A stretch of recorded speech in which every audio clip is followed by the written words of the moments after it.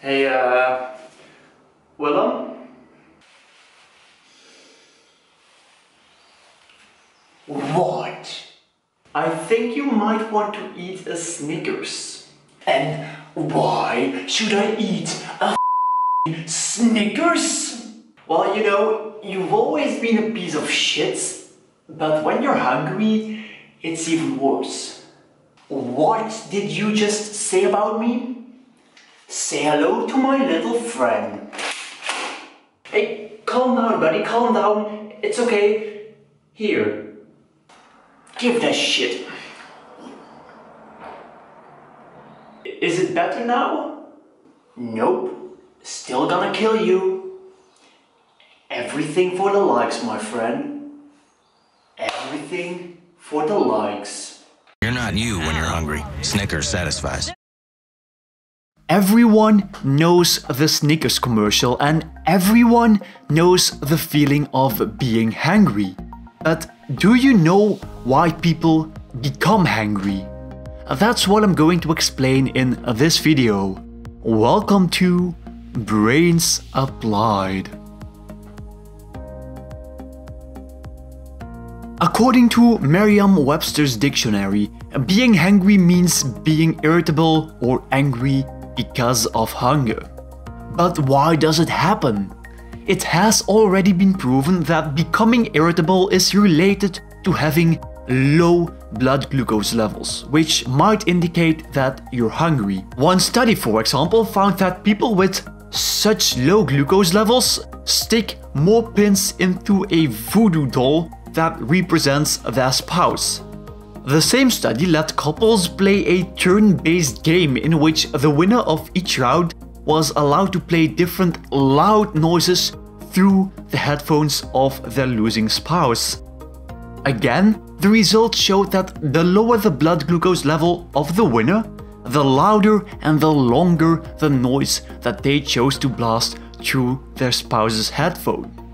For a long time, researchers assumed that having a low blood glucose level caused our self-control to decrease and thus hangriness. Yet an increasing amount of studies oppose this hypothesis, so scientists came up with a new explanation. Meet ghrelin, a hormone often called the hunger hormone. When you become hungry, your stomach and hypothalamus release ghrelin.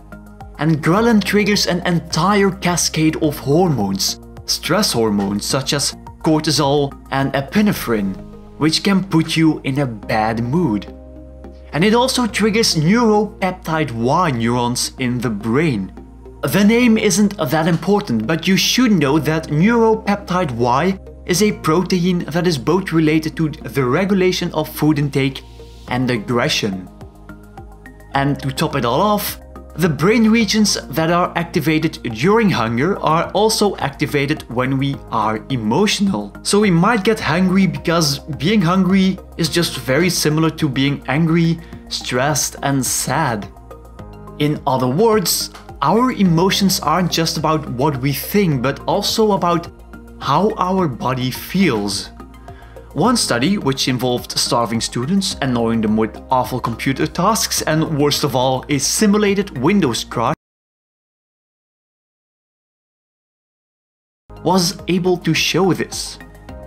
They found that people do indeed experience more negative emotions when they're hungry, and in this case, even anger towards the experimenter. However, when they were made more aware of their emotions, they were able to differentiate between the feeling of hunger and being pissed. And evolutionary, being hungry does make sense. Before we had supermarkets, and this still goes for animals, getting food in order to remain alive was rather important. And when you're living in a group or a herd, aggressive behavior and showing that you're the boss can make the difference between conquering scarce food or watching others eat the food. So being hungry might in fact be related to survival of the fittest. And that, my friends, is all I wanted to tell you today. I hope you liked this video. If you did, leave a like, and of course don't forget to hit the subscribe button and the notification bell so you receive a 100% free notification next time when I upload a new video. And I will see you guys later.